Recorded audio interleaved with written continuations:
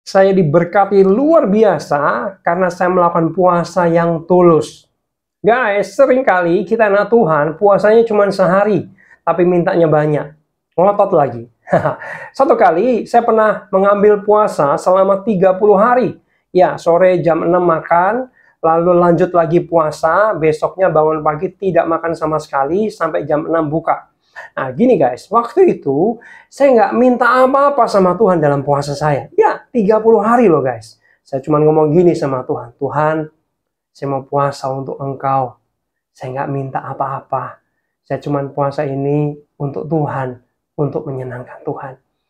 Guys, apa yang terjadi? Luar biasa, banget-bangetan. Kenapa? Karena setelah selesai puasa 30 hari, tiba-tiba saya diberkati Tuhan luar biasa. Ya, apa yang tidak pernah saya minta itu dicurahkan sama Tuhan. Hal keuangan, hal pelayanan, komunitas, apapun tiba-tiba seperti dilimpahkan luar biasa. Sampai saya bilang, Tuhan, berkatnya kebanyakan. Ya, apa yang tidak pernah saya pikirkan, yang saya tidak pernah harapkan, itu diberikan Tuhan luar biasa. Guys, kita belajar apa dari cerita kesaksian saya ini?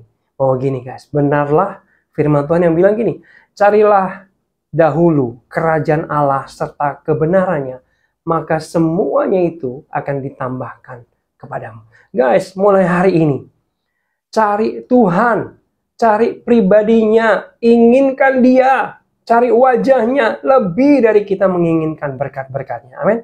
Kalau datang sama Tuhan, jangan ada maunya aja, tapi kita tulus. Tuhan, aku datang untuk cari pribadimu. Aku datang untuk menyembah Engkau dengan tulus. Aku nggak minta apa-apa.